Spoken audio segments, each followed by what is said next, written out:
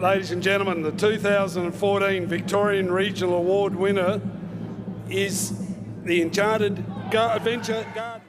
Oh, it's tremendous to be up here. Thank you very much. I can't see a thing. I'd like to... our business is encompassed somewhat from what Lane was speaking earlier on, the passion. We have so much passion in our business. It starts from me at the top, but it goes right through the whole crew, and it's fantastic. The perseverance, we've been at the place for 20 years. My wife, Sally, who's unfortunately not here, she's up at Byron Bay with the two youngest kids at the moment, surfing probably.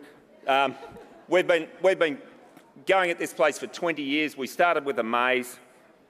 Our patience was rewarded. Over the last few years, we put ourselves in a heap of debt 4 or 5 years ago and said, we've got to turn this business around. I was going back to building and things like that, uninterested. We couldn't sell it, and we said, bugger it.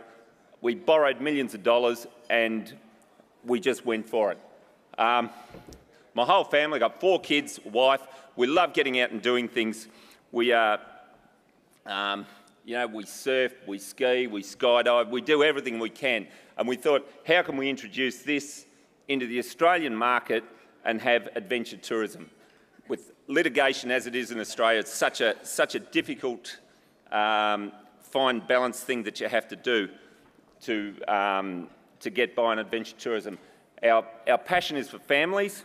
We've increased our visitation now to about 150,000 people a year, mostly out of Melbourne. We drag people out of the suburbs. We get them up to Arthur's Seat. It's the greatest place in the world to live on the Mornington Peninsula. We are very lucky to live down there.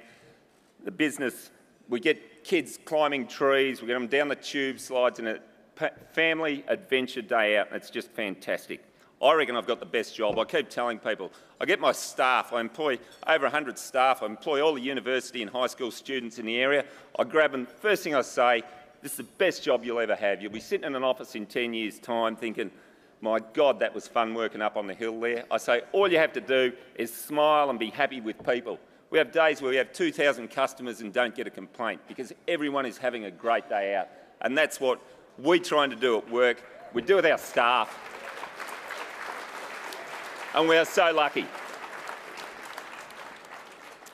We continue to grow, we continue to reinvest, we continue to fight the local shire, and we just keep moving forward.